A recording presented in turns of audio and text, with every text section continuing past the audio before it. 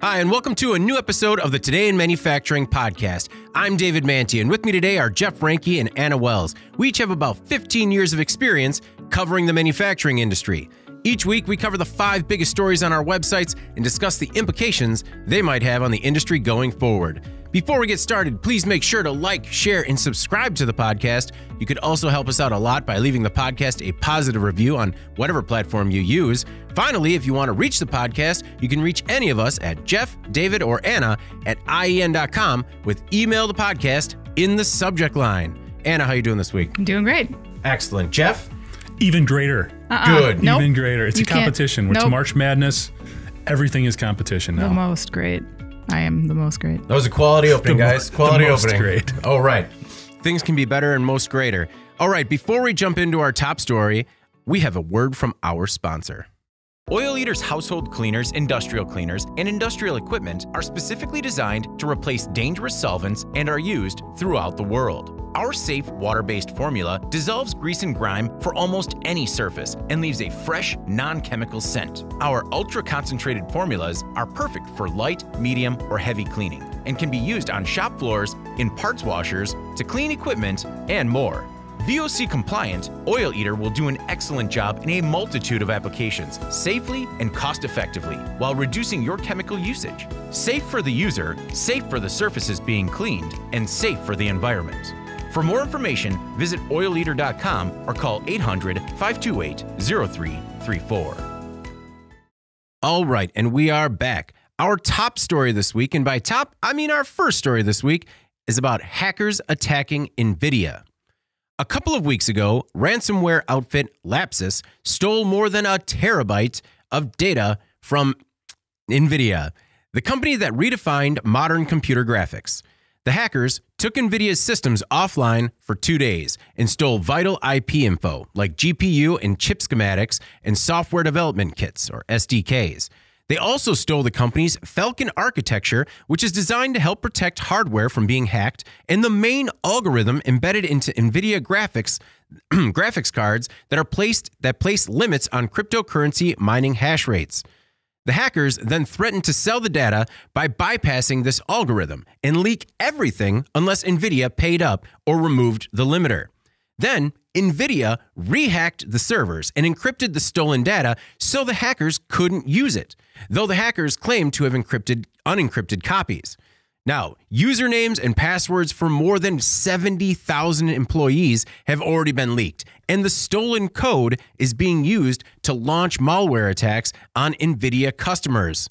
Jeff, as the go-to cybersecurity expert in-house, what was your thought on the hackers attacking the company and then the company's hackers rehacking the hackers? Well, first of all, NVIDIA has not admitted to the rehack. Okay. It was actually interesting because Lapsus actually came on and said, hey, nice try.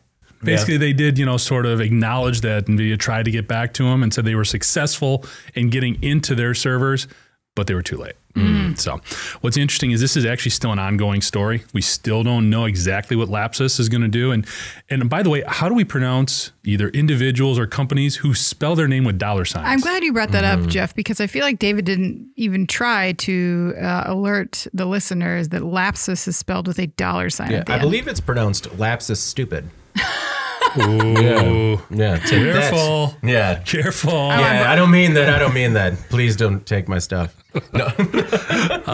This group, though, you may be hearing more from these guys. They're believed to be out of South America, specifically Brazil. They've had a couple of very high-profile hacks, this being one of them. I think you're going to talk a little bit about another one in a little bit.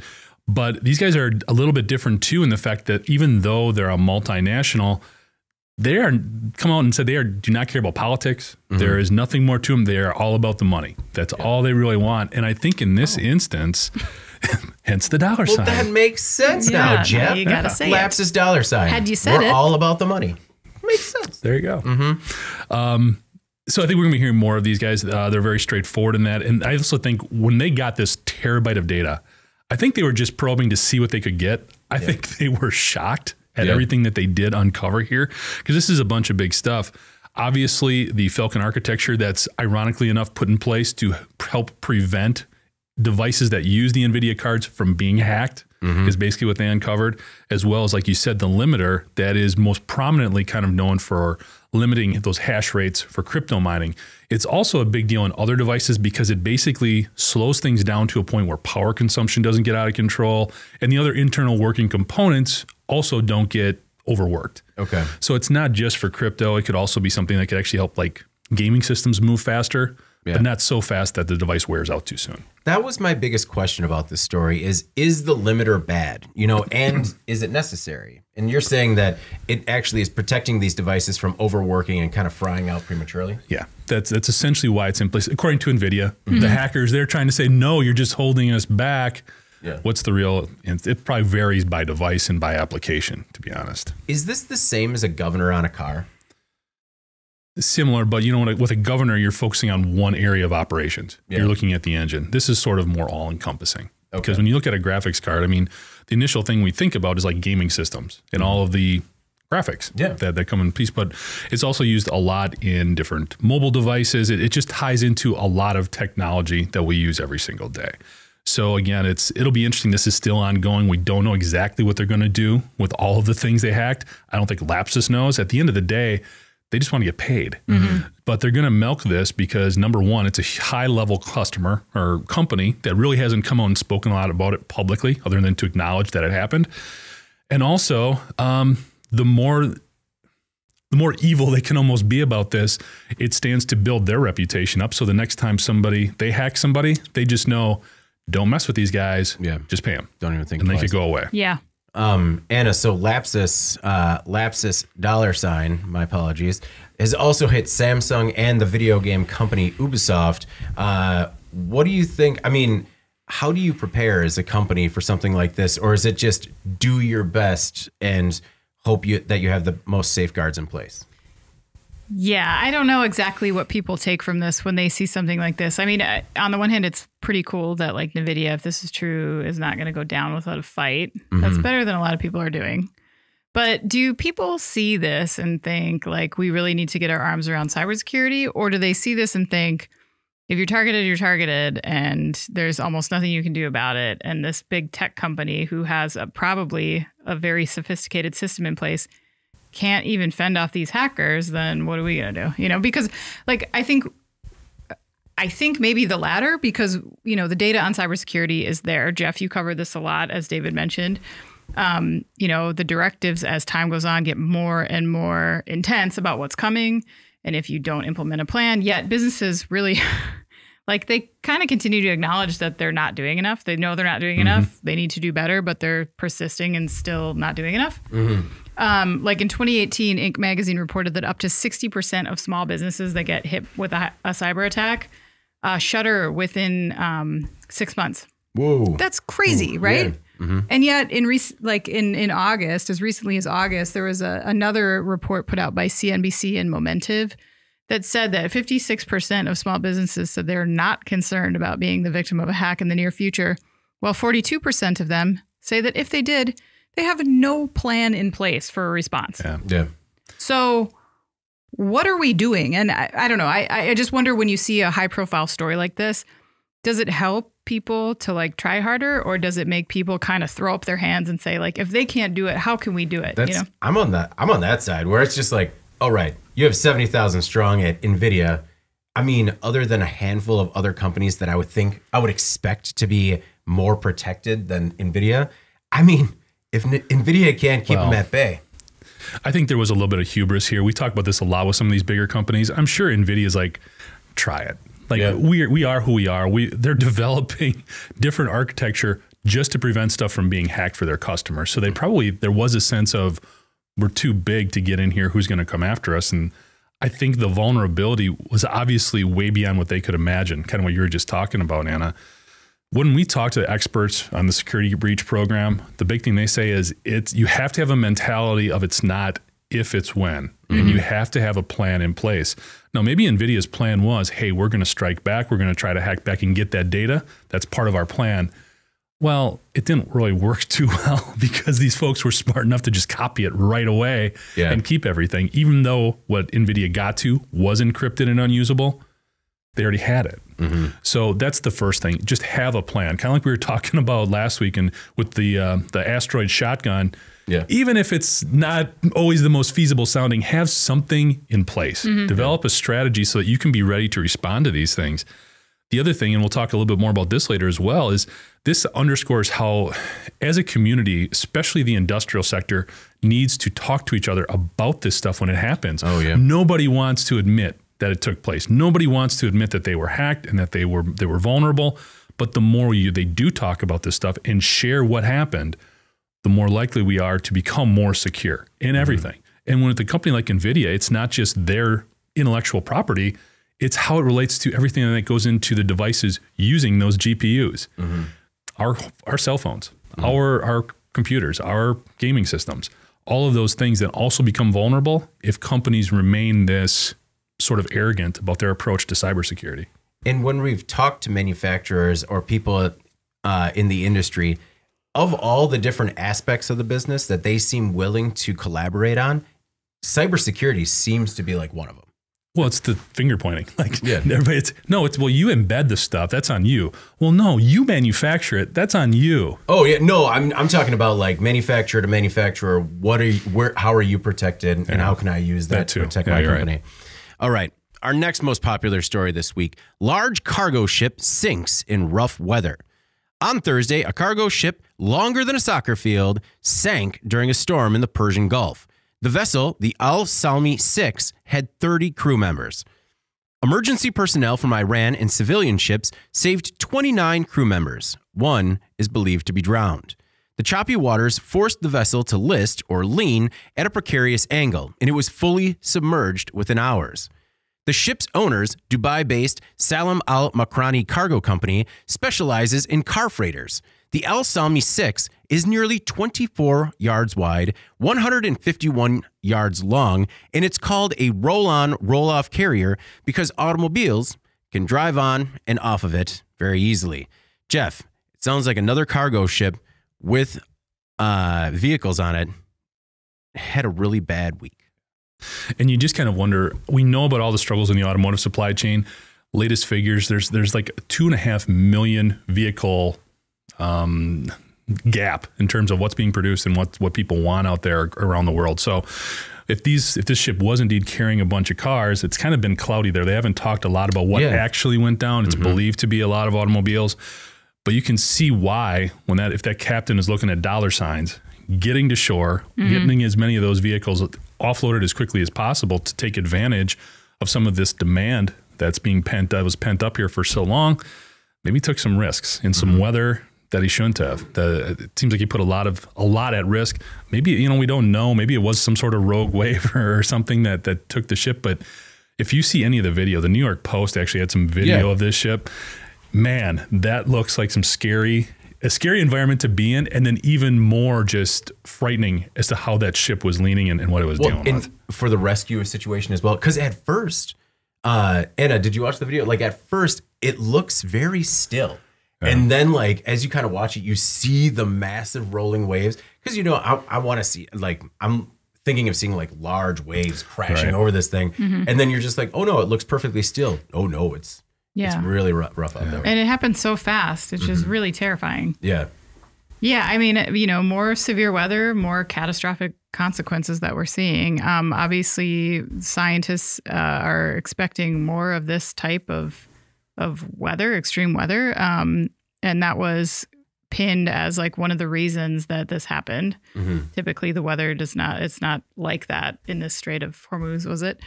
And I don't know, I think I found an article that Forbes ran in June where contributor Rennie Van de Weg, nailed it.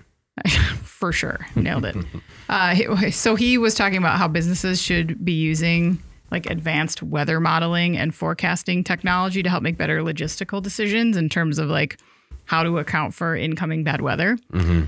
And it seems to me that that's great advice, but there are very few people that are in charge of making those decisions as to like when to dock and when to speed up and slow down and reroute. Like most of the people that are impacted by these types of maritime incidents are the people who like now don't have cars to sell or had a few pallets on a ship that they had earmarked for a certain customer that now they have to go back to that person, maybe lose that order, right? Yeah. For them, I feel like as this stuff continues to happen and tack on that, insurance companies kind of growing wise to climate change and looking at the long term and probably starting to build some more fat into what they need to get out of their customers to account for the fact. I mean, how many ships are you going to pay for at the bottom of the ocean if you're an insurance company, right? Right. Yeah, right. Before you start making them take a few extra precautions. Right. Or like pay a lot more money, you know, and who that's all going to trickle down. So I guess what I'm getting at is I wonder, we heard a lot more about onshoring during the pandemic and that trend sort of getting a boost because people were concerned about some of these supply chains and medical products and all that stuff. Right. But I feel like this is another maybe big factor that could be influencing people here. Obviously with auto, like that's, you know, it's not a commodity market. It's harder to just say, buy your cars here. I mean, you know, that's just how it is. But for a lot of products, as the challenges mount that come along with buying them from overseas, and this continues to be one of them, maybe we will see some more onshoring of supply from, you know, as a result of this. I don't know. Well, and maybe not just, we always think about it locally here in the U.S., but these were, I think they were headed somewhere in the Middle East. Probably, I know the closest docking point was Iran. Its actual end destination, I don't think was actually referenced or where it was intending on going. But yeah, not just here, but everywhere. I mean, you could see more of a localization impact globally in terms of how people want to do that. It'd be interesting to see how that impacts production efficiencies and other things too. But to your point, it has to get there before you can make any money off of it. And we're having this many issues because we're either going too fast, not considering all of the different safety factors involved. I mean, we've been hearing about boats catching on fire, boats sinking, cloud and weather, all of these different factors that in the past, either they weren't being recognized because supply chain wasn't as much of a prominent global issue, or because they weren't happening. Right. So, well, and today, right before, or maybe it was last night, an earthquake hit Japan and may have shut down or created a whole new problem with chips in the auto industry too. So we have, you know, completed cargo or completed vehicles that are sinking once again, and the chip shortage that only seems like it's getting worse because of extreme weather events. I also wanted to take a minute to shout out the civilians. Like, so 11 crewmen were rescued by civilians who got in boats and pulled them out of the water. Wow, that's insane. That just sounds like the coolest thing ever to me. When they talked about a total, like the total numbers, I was a little confused. I think there's only one that ended up still missing. No, he was officially like, or the person was officially declared drowned. Okay. Because the initial report was it was based off the one captain's quote. And he's like, yeah, we had 16 that were rescued, 11 that were picked up by civilians, and then like a tanker pulled one out. And he had that really weird quote where he said like 2 are still bobbing in the sea. Yeah. It was just like, but you know they are? Yeah, we're still looking at a crew for this entire ship that's under 50 people, right? Oh, yeah. Doesn't that seem kind of crazy for something that big? Well, yeah, because that's another part of the, like, not understanding the scale of those waves. Like, I mean, it is like, you think of a soccer field, which again is like, can be many different shapes and sizes, but is huge. Yeah. And so I wondered if like sometimes if you're operating on a vessel that large, if you have, I don't want to say hubris, but you almost think like nothing's going to sink this ship. Yeah. Just because, Jeff, kind of to your point, we talked about the Ever Given, which got stuck in the Suez Canal about last year. That just ran aground again in the Chesapeake Bay. It did? Yeah. I did not see that. Yeah, it ran aground. And then luckily it turned out that the hull was not damaged, but not a good week for the Ever Given again. We talked about the Felicity Ace, which sank earlier this month. I mean, depending on which resource you look at, bad weather and or natural disasters are the #1 cause of these maritime accidents. And Anna, to your point, I think we got to start getting smarter about the routes that we're taking. We hope that autonomous ships will hopefully help prevent casualties in the future, but we're going to need to do more to stop these type of accidents from happening on the water. All right. Our next most popular story this week. Tesla employee fired for YouTube tech reviews. John Bernal is a former Tesla employee working on the Autopilot program. Bernal was fired last month because of video reviews he conducted on his YouTube channel, AI Addict. In the reviews, Bernal drives his own 2021 Tesla Model 3 using the company's new full self-driving beta software. It looks like Bernal was fired after posting a video in which his own Model 3 knocks over a bollard or post while in full self-driving mode. His managers say he, quote, broke Tesla policy and his channel was a, quote, conflict of interest. And I mean, yeah. Now, in his videos, he shows numerous flaws with the beta version of full self-driving, including one time when he almost crashed into a vehicle crossing in front of him. Bernal says he never unveiled anything the public didn't already have access to, but Tesla's social media policy says it, quote, relies on the common sense and good judgment of its employees to engage in responsible social media activity. Now, Anna, when you heard that part of the social media policy, did you think about any other Tesla employees? Good judgment using social media. Mm-hmm. Well, and it's also extremely vague wording, but whatever. That they don't need to be specific, honestly. Like, I guess I have mixed feelings about this incident. Like, you kind of want to feel bad for the guy on the one hand because he got fired. Mm-hmm. However, like, is he trying to be a whistleblower of sorts, or is he really just an employee just casually publishing information that makes Tesla look bad? Because that's what it seems like to me. And whether or not full self-driving sucks, which we think it probably might, but we have a lot of evidence to back that up. Mm-hmm. Unfortunately for Mr. Bernal, if Tesla does have this policy about public comments, then they absolutely can fire him for violating that.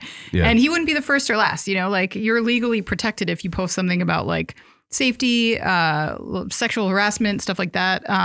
But beyond that, like as an at-will employee, they can fire you for pretty much anything. Yeah. And I think like the gray area here could have been what a court might consider a matter of public concern. Mm-hmm. But in this case, he already admitted that he never disclosed anything that wasn't already publicly available. I don't think he could even pursue that route legally. So I don't know. I think that it's sort of naive. It would be naive to think that you could just sort of casually post this stuff and, you know, it was being viewed widely. It was syndicated on like a national network, which I realized maybe was not his intent, but you have to expect that that's a possibility. I don't know. If it's his employer and it makes the tech look incapable, I can see why they don't like it. Yeah, it's after watching some of his videos, I'll say that I definitely got the vibe that he was trying to be more of a reviewer of the technology rather than a whistleblower. But maybe if he would have tried that, he would have protected himself a little bit more. Exactly. And that's not the route that he took. But again, I don't think that was his intention. Yeah. To try to like blow the lid off anything. I think he was being casual, like this was something fun for him. Mm-hmm. I don't know. Tesla didn't like it. Elon don't like it. Yeah. Jeff, do you think that it's good common sense on social media to challenge the leader of a country currently in a war to a fight? That's what. Where did that come from? The segue. No, sorry. Elon Musk is currently trying to challenge Vladimir Putin to MMA style fight. Yeah, I would not challenge Vladimir Putin to an MMA style fight, especially not if you're Elon Musk. Yeah, I would not do that. Getting back to what we were actually talking about, can I make an awkward segue back? No. Social media policy and responsibility. No, that is not a good idea to challenge a Russian dictator to a hand-to-hand combat. No, your previous segue was better. Did you get a chance to watch any of AI Addict's videos? I did. And when I first started watching, when I first saw the story, I was completely thinking, you know what, this is kind of the type of thing you keep in the family. Mm-hmm. Why would you broadcast this? But I watched the videos and I think Tesla totally screwed up this situation. Yeah. After watching him, I thought this guy did a huge service for Autopilot and Tesla, because when he's going through it, there was many more times when he said, wow, that actually worked pretty well. Hey, did you see how it handled that change of lanes? Hey, there were people there. They were moving really slowly, but Autopilot still picked it up and handled it the correct way. Mm-hmm. Now, there were, in the course of the two videos that I watched, the two most recent ones, combined, I think they were about 25 minutes. Mm-hmm. And there was maybe 2 or 3 incidents where Autopilot screwed up. Yeah. And the big one was when they hit that, whatever it was, not the pylon, the post. Yeah. The bollard. Right. And I mean, and he was like, whoa, that's kind of crazy. And he got out and showed it, but it wasn't like it ran it over and caused a bunch of damage. It was basically it scratched the paint. So I think. What if it was a dog? Well, the dog would have been moving. I think that was part of the problem. The dog would have been moving. So it wouldn't have been as much of an issue.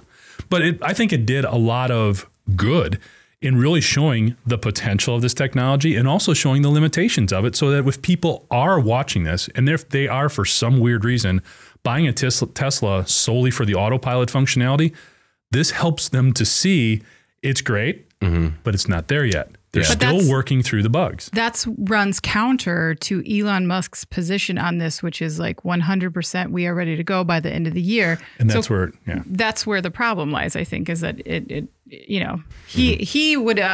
he positions this technology like it's ready to roll. And then there's somebody who's like basically speaking, maybe people view speaking on behalf of Tesla as well, showing all the problems that are there. He's speaking on behalf of common sense, because if you have common sense, you realize that this is not ready for prime time yet. I understand where Musk is coming from, but this is where he screwed up, because they should have gotten behind this guy and said, this is one of our own. Yeah. He is putting his life as well as that of his cohort, because there's another guy that's talking about it as well.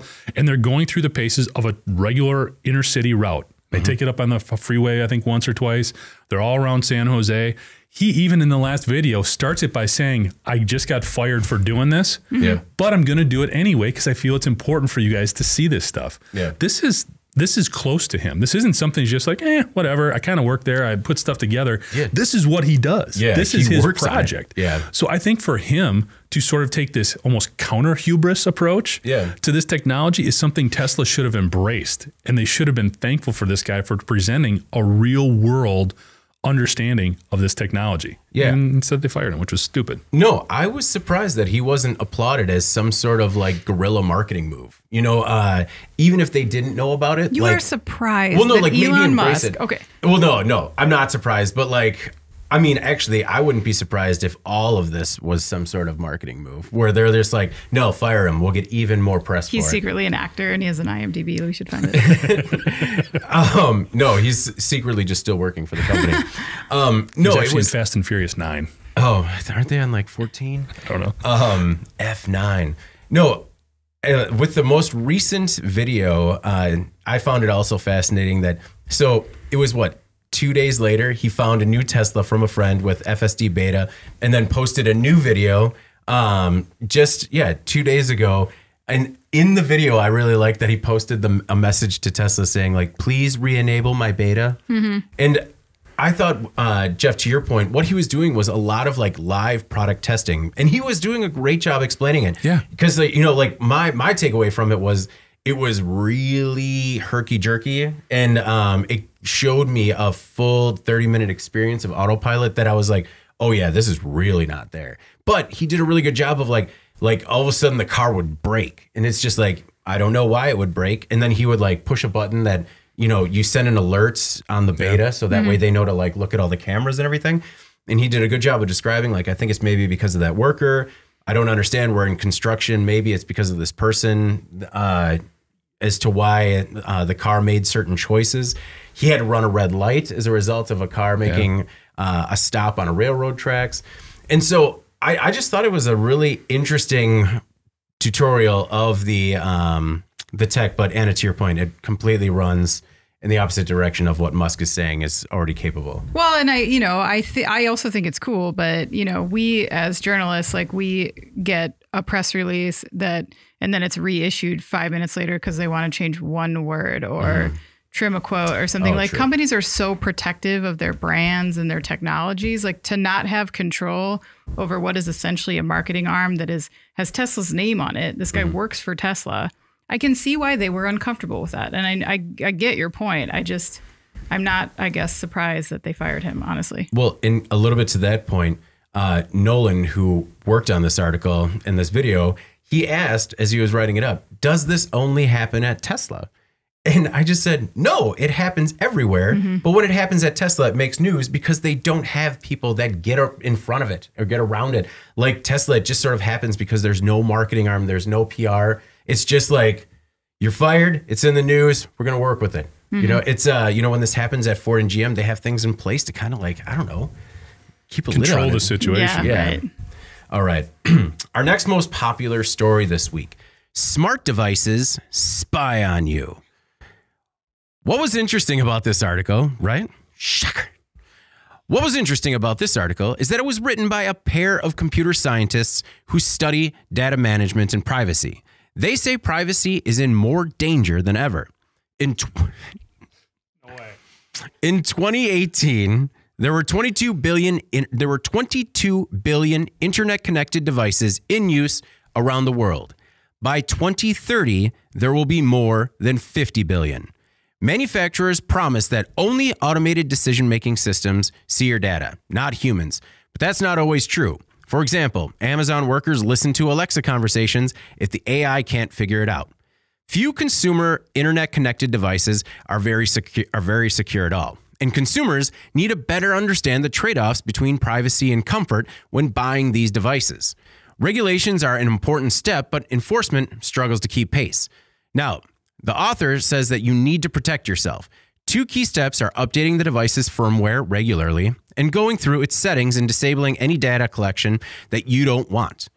If you're on the fence about purchasing an internet-connected device, they say, find out what data it captures. And finally, ask yourself, what are you willing to sacrifice for smart? So Anna, what are you willing to sacrifice for smart?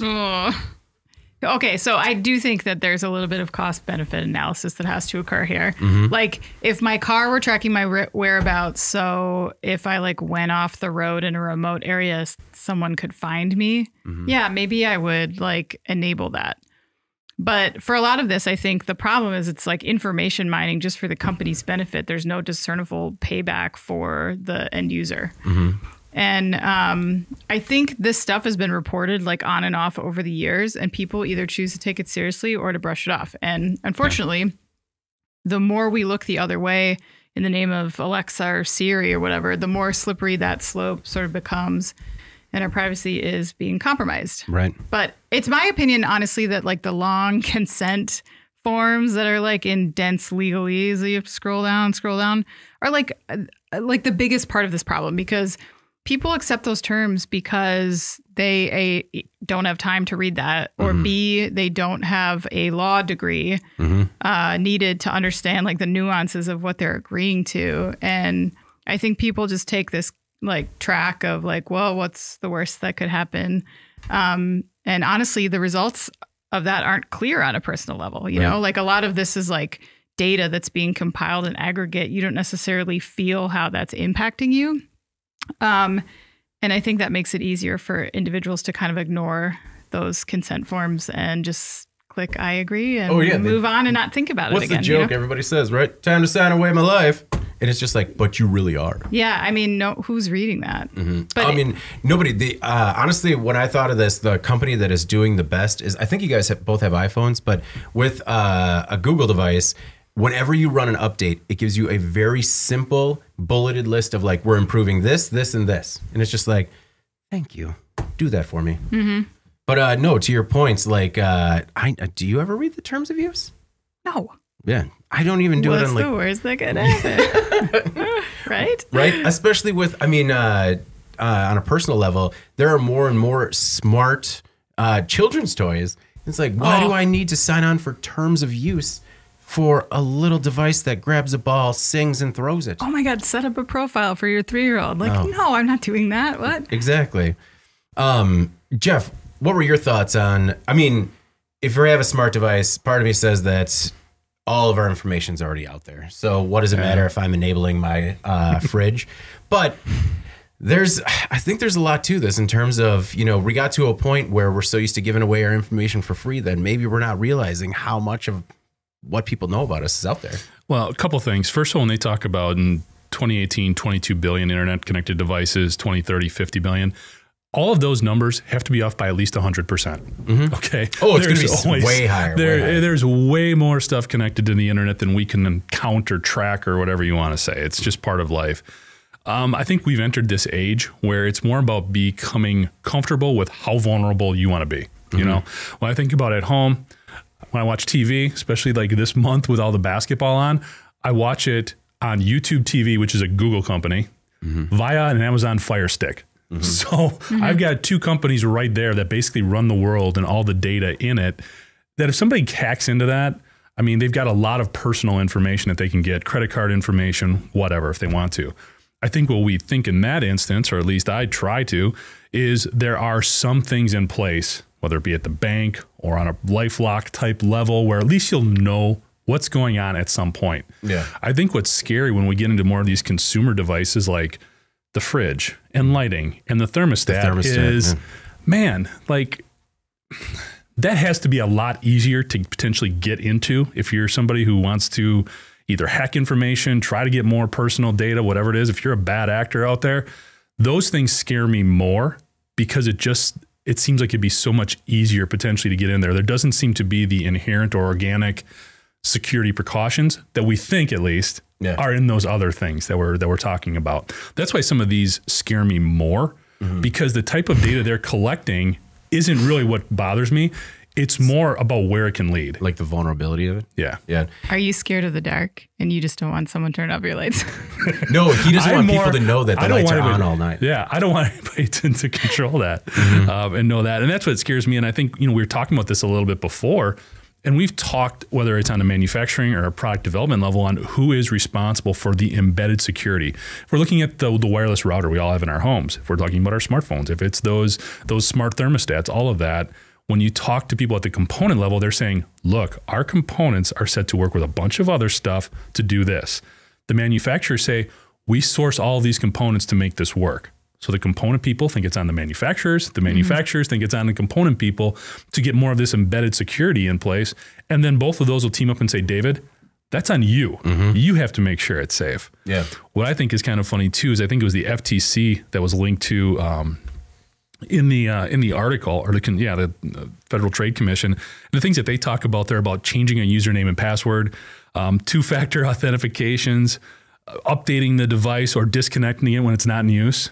Those are all really good ideas. Yeah. How many times have you used that double-factor identification stuff, where you have to log in and then you make the device or whatever send you something on your phone to do it again? You do it like one time and you're like, that's a real pain. This double-factor authentication stuff is ridiculous. Yeah. You shut it off. Well, the other device that is vulnerable that also kind of bugs me a little bit is the Roomba. Because a Roomba, if it's web-enabled, has a perfect layout of your home that it uses to, map your house when it's going to clean it. And it's just, I mean, okay, maybe not for me. Am I worried about people breaking in and stealing 2 rooms full of toys? But like for other people, that could be a real security risk. Yeah. Finally, talking about some of the regulation, one of the regulations that I like is the Data Subject Access Request, or DSAR, which requires organizations collecting data on you to respond within a month and explain what is collected, how it's used within the organization, and whether it is shared with any third parties. And that's also something that I love in theory, but in practice, I just don't see like making these requests. Right. It's I mean, part of me wants to reach out, like, first of all, take an inventory of everything that's connected in the house and then just fire some of these out and see what they have.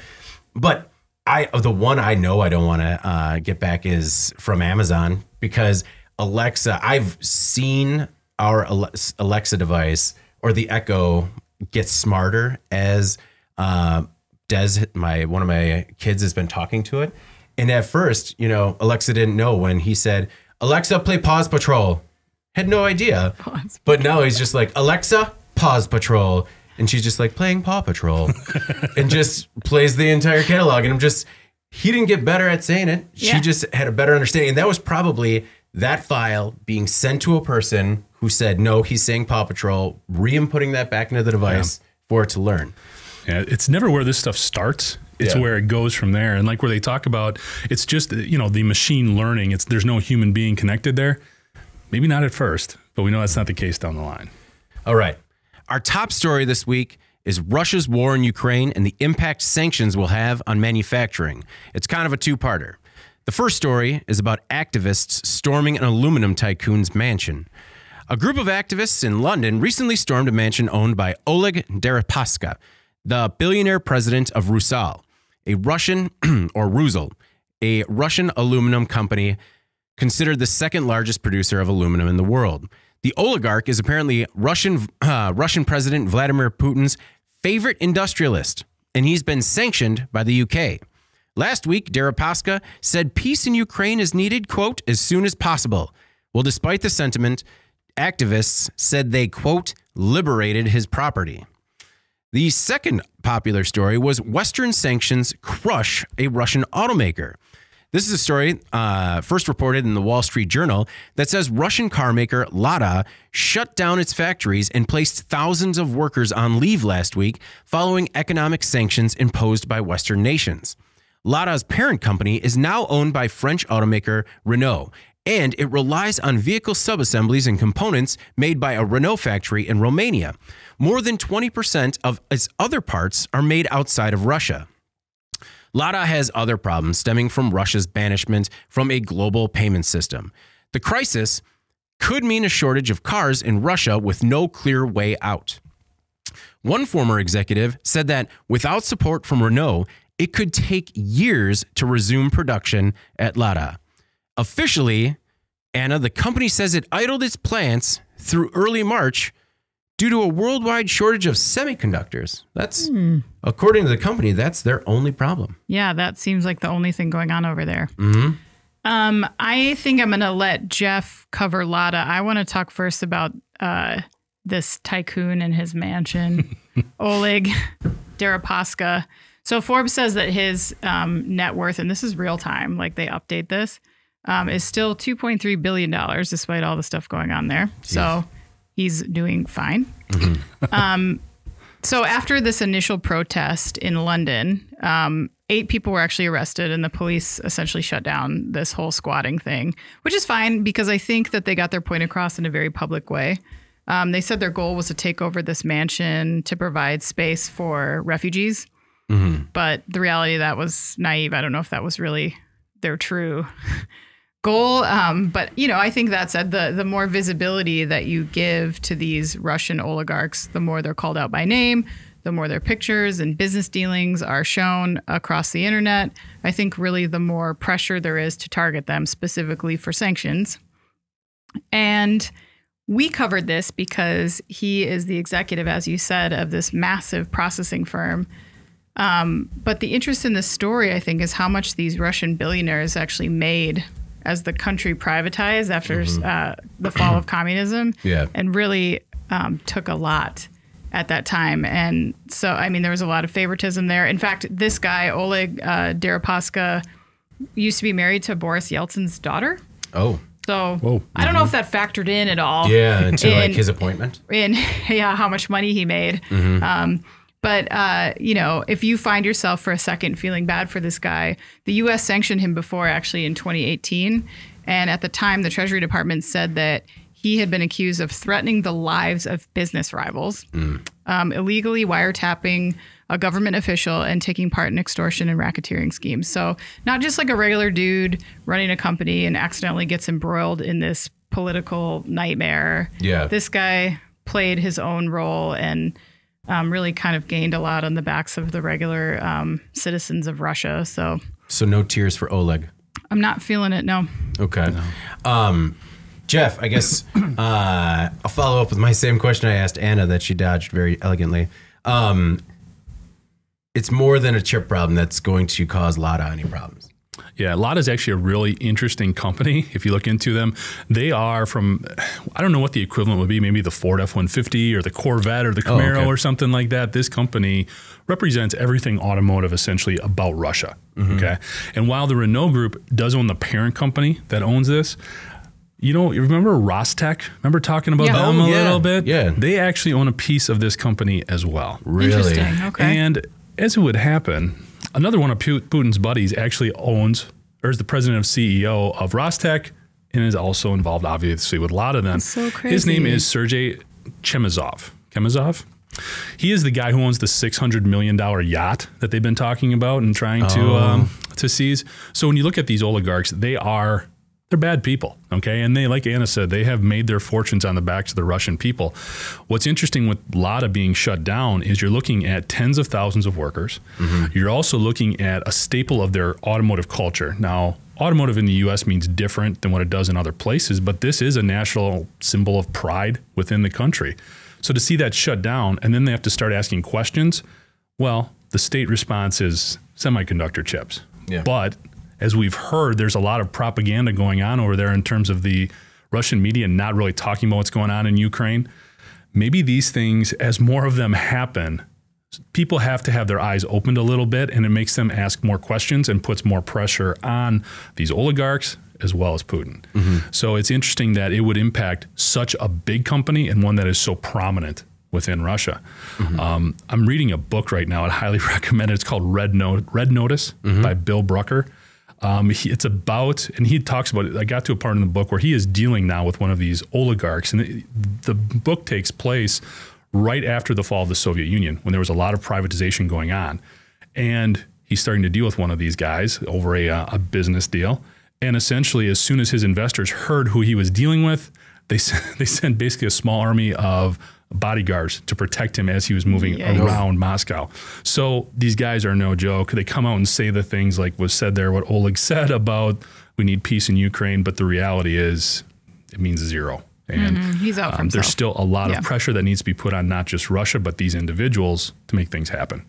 Do you think, so it's one thing if there's a car shortage in the country, right? But obviously they're going to start being shortages of more and more goods and services in the country. There has to be a breaking point at some point, right? Yeah, I mean, the ruble is worthless. They have nothing coming in. I mean, they can't sell their products. There's a lot of, I mean, that's a, I don't know. When you see the Swiss get involved and say, we're not going to handle transactions from Russia anymore, that's a big deal. I mean, they did business with the Nazis, okay? And for them to say no to Russia is historic on so many levels. And I agree with you. I think as more and more of this pressure builds up, and we're just covering it from an industrial perspective and a supply chain perspective, but as we know, that's where it all starts. Yeah. That's one of the reasons they went after Ukraine. It's for its an industrial infrastructure and everything that it has there. And as this drags on and it starts to impact things at home, you'd think they can only last so long, but Putin's also insane. So, is Red Notice nonfiction? It is. It's a true story. Okay. I know some more dramatic things happen in this book that led him to read it, or to write it. But right now, it's just very interesting in terms of what he had to deal with in just from a business perspective. He tells a story about there's an old Russian analogy where this guy finds a magical fish, and the fish says, "Hey, I'll give you anything you want, but whatever you get, your neighbor gets double." And the guy goes, "I want you to poke out one of my eyes." Oh. So that his neighbor has it twice as bad, right? So this is sort of the mentality that some of these businessmen have, like, you're not going to get it, and neither am I. Or if I'm not going to get it, you're going to get it twice as bad. So wow. All right. No eye pokes here, guys. Follow that. Yeah. So whatever was stuck in your eye just jumped to mind. All right. Well, before we move on to In Case You Missed It this week, we have another word from our sponsor. Oil Eater's household cleaners, industrial cleaners, and industrial equipment are specifically designed to replace dangerous solvents and are used throughout the world. Our safe water-based formula dissolves grease and grime for almost any surface and leaves a fresh, non-chemical scent. Our ultra-concentrated formulas are perfect for light, medium, or heavy cleaning and can be used on shop floors, in parts washers, to clean equipment, and more. VOC compliant, Oil Eater will do an excellent job in a multitude of applications, safely and cost-effectively, while reducing your chemical usage. Safe for the user, safe for the surfaces being cleaned, and safe for the environment. For more information, visit oileater.com or call 800-528-0334. All right, and we're back. And before we get started with In Case You Missed It, we actually had a stat check. It turns out that the Ever Given was not what actually just recently ran aground in the Chesapeake Bay. The Ever Given was the one that got stuck in the Suez Canal. It was actually a sister vessel of the Ever Given called the, what was it, the Ever Forward? Yeah. The Ever Forward. So still owned by Evergreen, was that the company? Yeah. So It's still another problem with the company, but I want to make sure that we get that right for everybody. Unless you've already emailed us about it, in which case I apologize.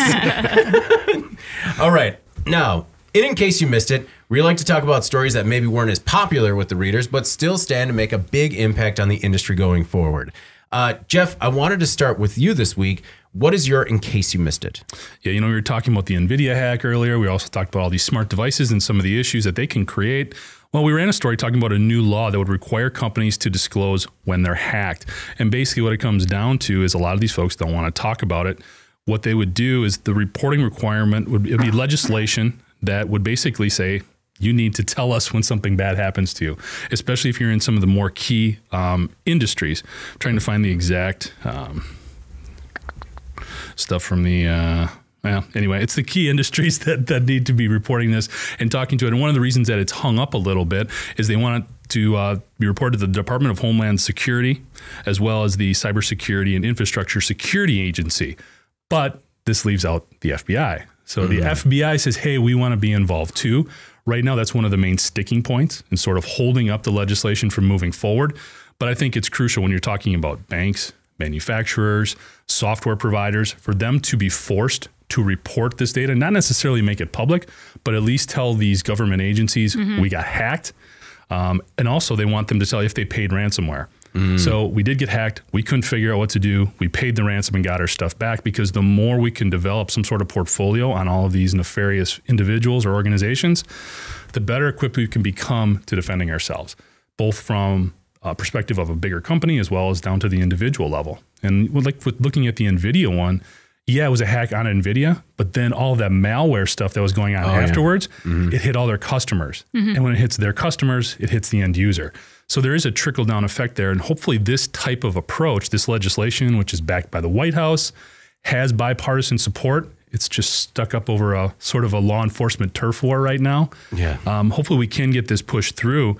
As we see more and more stuff there, we've talked about with things happening in Ukraine, they're concerned more about Russian cyber attacks here in the U.S. Stuff from China has always been an issue. We ran a story, I think, a couple weeks ago about how some Chinese agencies were able to hack state agencies and get a lot of personal information. So it's just an ongoing situation that, you talked about before. You just throw your hands up and deal with it. Well, this is sort of trying to take a proactive approach to it and putting some more power into some of these agencies that can react. And they're targeting, and I think you were going to get into this, they're targeting 3 sectors that are critical to the nation's infrastructure. It is finance, transportation, and energy. Right. And Anna, that seems like a no-brainer to me. It does. But it's a testament to you notice how you accidentally find out about a hack because a public company had to pay ransom and they have to report that to their shareholders. Or to Jeff's point, nobody wants to share it. They feel like that it's a knock on their company. It looks like a business risk because they didn't get ahead of it. But at the same time, it is very impactful. And if people continue to hide underneath the covers and not share or disclose that these have happened, then it is really hard to collaborate on a solution. So I'm into it. I think it's a good idea.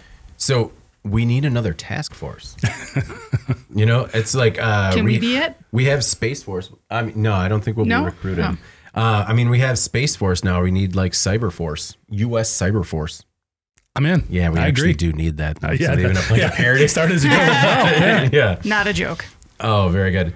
My in case you missed it this week is a story about cloud seeding and the fact that it might not be as promising as many hoped.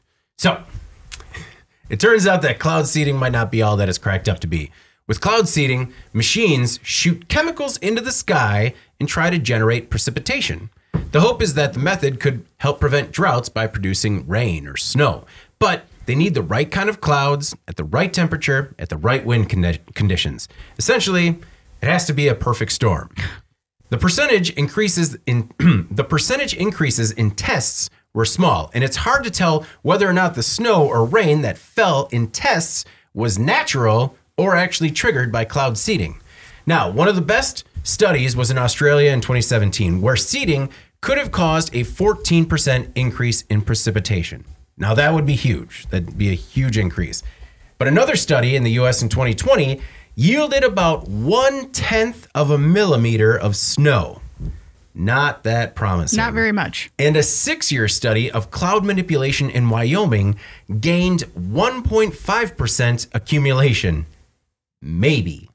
Now, I just wanted to say that these studies can't always be winners. And when cloud seeding and the idea of cloud seeding first came out, I thought, what a novel approach to sort of manipulate weather manipulation. But also, to seed the clouds, they need to blast them with like toxic heavy metals. And while they're not detectable when they come down in this limited precipitation, maybe this one's not the winner we were looking for. You know what the winner was? We already shoot toxic chemicals into the sky and manipulate the weather. We've already done that, and it was totally an accident. Yeah. This stuff like freaks me out. I don't know. To me, it's like messing with nature is like sort of a scary proposition. Like I said, we've done that enough by accident, inadvertently. What if we, I don't know, this is like a bad movie. Like, what if we did it wrong? It is a bad movie. And It's called Geostorm. Just snows forever. With Gerard Butler.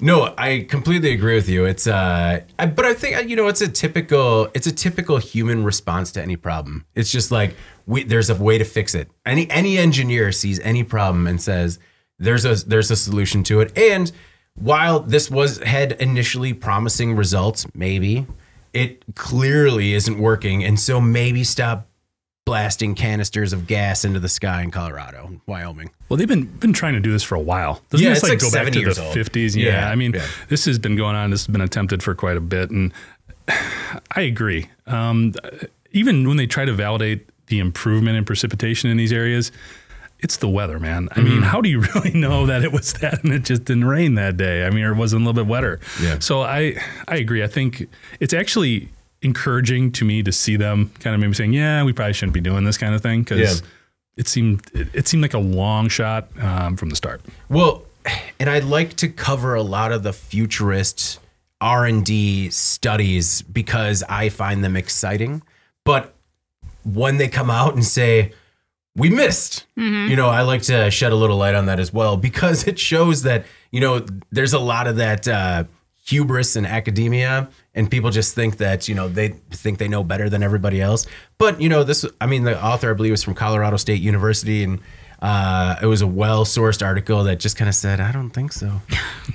Well, I mean, because I think from an engineering perspective, it seems like a pretty simple premise, right? Yeah. It's a chemical reaction. So let's just replicate that. Well, nature's not always that simple, I guess. Yeah, just like stop it down there. Where you will get 1/10 of a millimeter of snow. Can you imagine, like, just standing there like, is that it? Oh no, I think that's it. Don't lick that snow, I think you just go the other way. Did you see that? Yeah. See that? I did that. We made that happen. We just played God. All right. From playing God to Anna's, in case you missed it. What do you got for us this week, Anna? All right. So National Pie Day was March 14th, as you all know. That's right. And it was an opportunity for people to geek about math and dessert on the same day. And also trying to explain Pie Day to my 7-year-old was hilarious because she just walked away in the middle. She was like, oh, this, you could see her face like, oh, this is boring. I wish I had. No. I have to go. We have dessert now. So as a way of highlighting the day, Brainly, which is an online homework community, I'm not sure what an online homework community is, surveyed American students about their feelings towards math and also pie. So when asked about what their favorite subject was in school, 26% of students rated math number 1, followed by science, then English, then social studies or history. And I want to stop there and just say, if these results are in any way accurate, good on today's students, because I don't know, maybe like this collective effort towards STEM is like working, because this does not ring true to me really. But I don't think FIAD was a choice. Yeah, but even like if you asked me at any point, I would have been like, I don't know. It would have been 4th on that list for me. Yeah, and maybe kids are just smarter and better at math now. Maybe Common Core did that. Anyway, math has been, STEM has made science and math class cooler, bringing engineering into the classroom, the use of 3D printing and other methods. I mean, I went and saw my niece this weekend, and all of their Valentines were 3D printed in class. That's awesome. And that is just That is pretty cool. really cool. We had a cartoon character that was placed in a bag. Yep. And that was it. You know, I was just like, did you really 3D print these? And then she was talking to me about how the 3D printer works. I'm like, all right, this school district is working. I'm not sure about all the rest, but at least this one's working on it. Yeah. Well, and maybe it's because like, yeah, that math is more like application oriented now, and people can see like what the cool options are for that. Like I just remember being a lot of formulas and, you know, scratch work. But anyway, to the pie results. The important stuff. Forget the math. Yeah. So the number one favorite pie listed was chocolate, which is cheating. Yeah.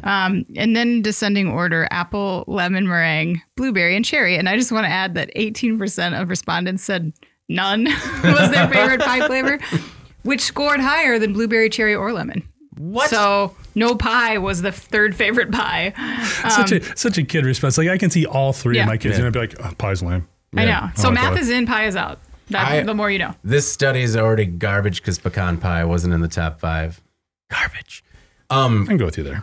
Can either of you guys make it past the 3.14 No. in pie? No, I can't. But so in the survey, like I think 70-something% of people said that they thought they could do the first 5 digits, and I was like, Oh, man. really?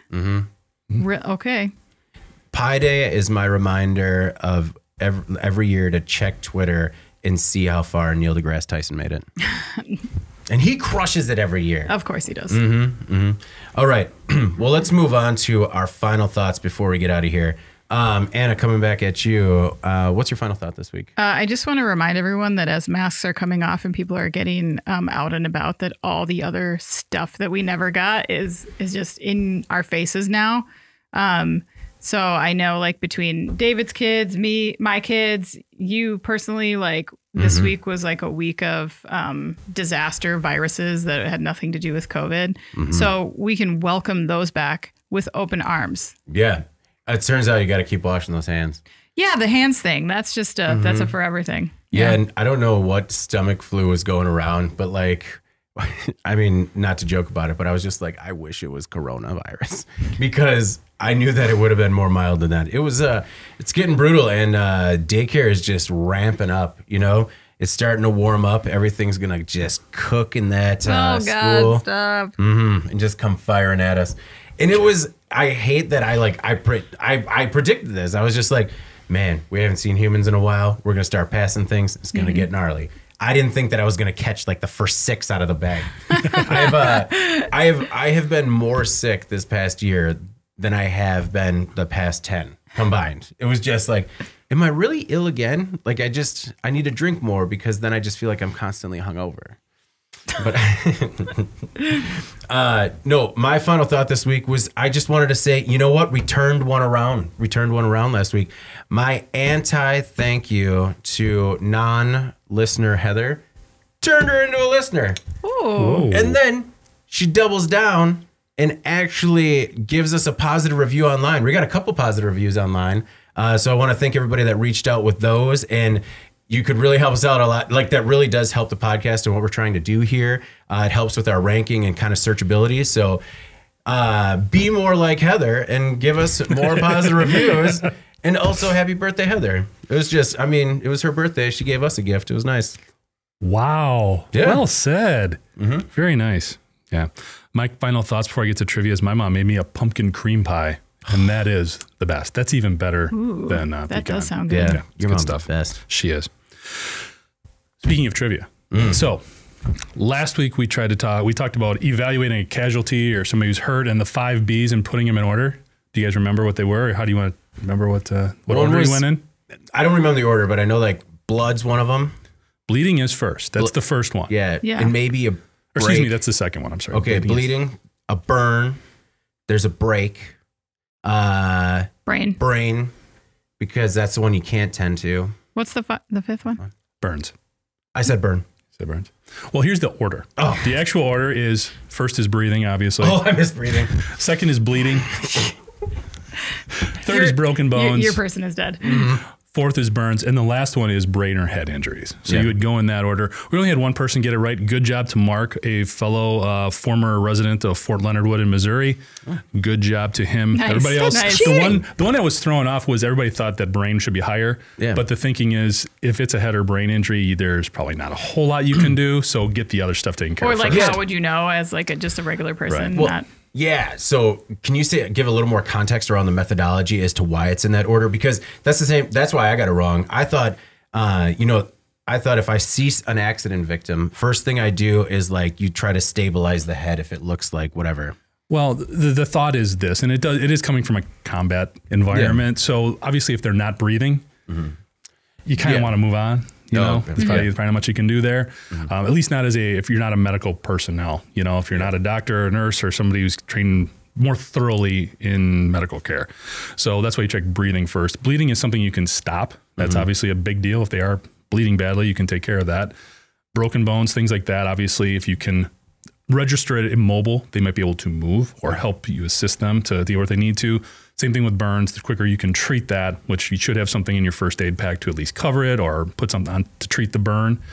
And again, you would handle those head and brain injuries last because it might not be so good. Right. There's probably a limited amount you can do. So you deal with the stuff you can actually address first, is the thought. Okay. So continuing to go from my Soldier's Manual of Common Tasks from August of 2003, here's one that could be pertinent in everyday life, whether it's in an industrial facility or out for a drink at the bar, you know. Oh, no.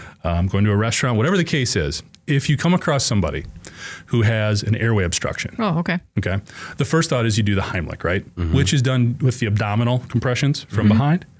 The other option is you can actually do chest compressions. Okay. Okay. There are 3 situations where you should definitely do a chest compression over an abdominal compression. Okay. If you can name 2 of those 3 reasons, you'll get one of those sweet Today in Manufacturing podcast t-shirts or one of the new hats we have on the way. Ooh, I do not have a hat. No, we'll make sure that you get at least the 4th hat. No. So this is when you would do a chest compression. So like in what situation? Somebody's choking, they can't breathe. Like I said, probably commonly when you're at a restaurant or something like that. Person stands up. Normally you would do the traditional Heimlich where you kind of go like a thumb's width down on the abdomen and kind of push backward or pull backward. There are times when you should not do the abdominal thrust. You should do chest compressions. Oh. Same approach. You're behind. Oh, you're behind. And you're doing, but you're going to go up here, not down here. What did you say? Because everybody who's listening can see exactly what I just did. Yeah. You'd put the hands up on the chest as opposed to down on the abdomen. So when you said thumb, so would you do a thumb down from like the sternum, and that's where you're supposed to go? Yeah. Oh man. Okay. That's I took the class for the kid, but it just I had a dowel that was defective, and I kept blasting the chest plate off of it. Wow. So basically, my certificate is just invalid. Learned a lot that day. Yeah. Okay. Sorry. If you are going to get a hat, it turns out that you'll be 6th in line because we got to make sure that our producers, Alex and Eric, get them as well. All right, Jeff, I'm a little disappointed that we didn't have some sort of projectile today. Well, if you do the maneuver correctly, there will be a projectile. I just said it and he knocked it down. Knocked it down. All right. Well, before we get out of here, please make sure to like, share, and subscribe to the podcast. You could also help us out a lot by leaving the podcast a positive review on whatever platform you use. Finally, to email the podcast, you can reach any of us at Jeff, David, or Anna at IN.com with email the podcast in the subject line. Also, if you want to subscribe to our daily or weekly newsletters, we'll make sure that you get the podcast in your inbox first. All right, for Jeff and Anna, I'm David Manti. This is the Today in Manufacturing podcast, and we'll see you next week. Thank you for listening to the Today in Manufacturing podcast.